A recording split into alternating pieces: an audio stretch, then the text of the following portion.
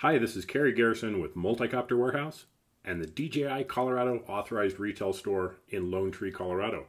And today we're going to go over working with titles in Davinci Resolve 14. Now, pretty much everything I'm going to show you in this one, you can also do with Davinci Resolve 12.5. So if that's what you're working with, all these title things are still going to work. I'm just using the beta 8 of 14 because it's faster. So we're going to start off with what do we have in terms of titles. So from our toolbox, if we go to titles, we have left lower thirds, medium lower thirds, right lower thirds, scrolling, and text. So we'll just start at the top, we'll throw it down here, and you can see it creates a little title there on the left. If we click on it and make sure we're on inspector, we can change the text of it. So I'll change that, and I'll put my title in here. And of course, you can change all the fonts, the font facing, colors.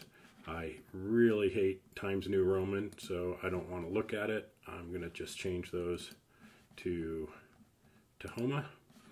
All right, so now we have a pretty basic starting title here. And if that's all we wanted, great, we're in good shape. But let's say we want to spice it up a little bit. And we can do that with the background. So I'm going to have the color being gray at the moment. And all I have to do is adjust the height, and I'll start seeing it come in. Now, a lot of times it's not centered properly with the text. So I'm going to kind of guess where I think it should be, go over here to center and adjust it to fit right. And then I'll adjust the width. Since it's a left lower thirds, it's going to adjust to the left. So that's the only position I have to worry about. I'm going to reduce that corner radius so it's not quite as round. And I think we're in pretty good shape there. So now we have a little more of a standout one. Now we can change the opacity of that background so we can actually make it black or lighten it up quite a bit. So I'm going to go with kind of an in-between there. Now, next thing to do here is going to be to animate this a little bit. We want it to kind of move in and move out of the frame. So I'm going to count over about 12 frames. 1, 2, 3, 4, 5, 6, 7, 8, 9, 10, 11, 12. I'm going to put a marker, and I'm going to do the same over here. I'm going to get to the first one, and 1, 2, 3, 4, 5, 6, 7, 8, 9, 10, 11, 12, and put a marker there. Oops, didn't mean to zoom it. I'll go back here and just say fit. Now, to animate this, I want it to pop in, stay there, and then slide out. I'm going to go over to the video tab, and I want to make these markers exactly where they're at. So I'm just going to hit the keyframe so that it turns red. I'll go over here and set the keyframe over there. Now I'll go to the beginning, and I will slide it off screen, just barely off screen. So now when it comes in, it's going to go over, and I want to go to the last frame, and I'm going to do the same thing again. I'm going to slide it just off frame there, and now we have an animated left lower thirds. Pretty straightforward, nothing too complicated there. And we'll go to the next one. So we're not going to do the right lower thirds because it's exactly the same as the left. We have the middle lower thirds. So we can do something in here. And this location is Castlewood Canyon. And it's in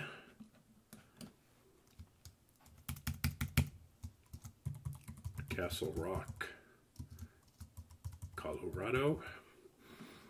And so we can do something a little bit different here. I'll go ahead and put a background on it to make it stand out a little bit more. So we'll pop open that height. We'll adjust the centering of it.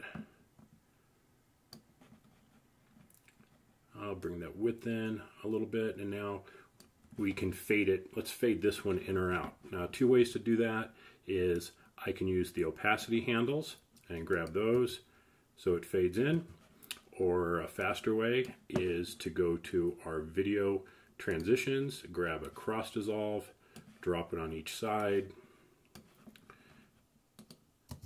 and now we fade in and fade out.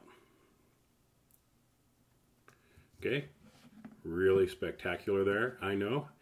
We'll go back to titles, and next we'll do scroll. So scrolling is exactly what you'd think it is. It's going to be scrolling text. So I'll just put in some text here, and I'll repeat it a handful of times. Copy that.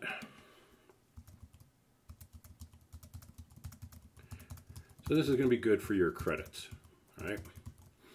So now if we go and look at this, we're going to scroll those credits. If I make this longer on here, it's going to slow it down. Yeah, it makes sense, right? What else can we do with this? Okay, again, we can change the font, the face, the size, the alignment. So I'll just align it to the center there. There's anchor points where you want it to be anchored to on the screen. The formatting, what color do you want it? Drop shadow. So let's give it a little bit of a drop shadow there.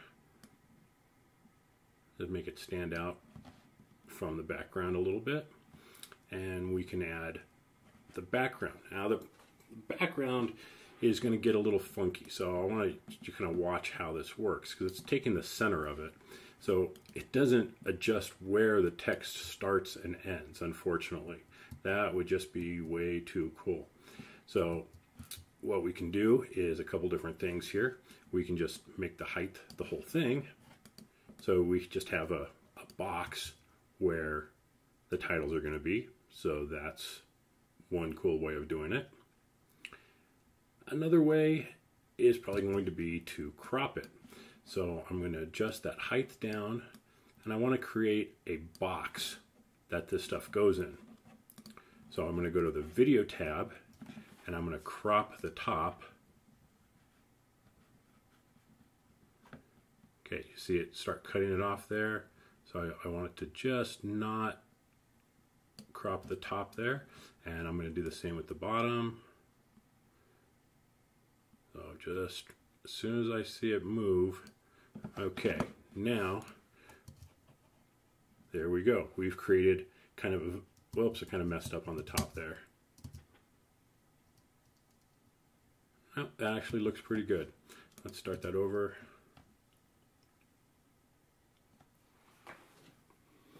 So that's one way of creating kind of a view box for your scrolling text. Make it a little, you know, kind of different here.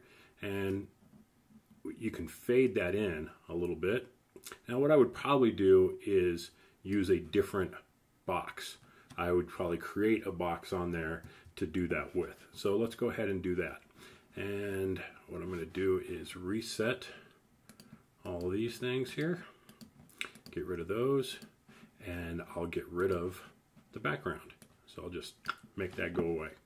Instead, we're going to go to our generators, and we'll create a solid color.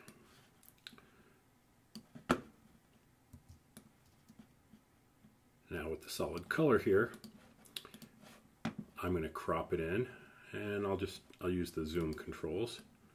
So I'll pull it in, and I'll make the box around it, and we'll change the opacity.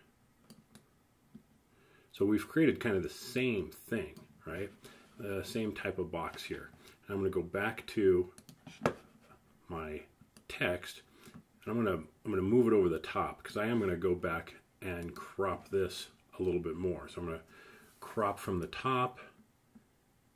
See, I'm going to move it in a little bit so it doesn't stop right at the edge of the box. So I want to move this text up a little bit so I can kind of see where I'm at. I'll bring it in from the bottom there, and yeah, let's do this. I'm going to crop it a little bit more. And I'll crop the bottom a little bit more. Now they should kind of fade in and fade out. Like that.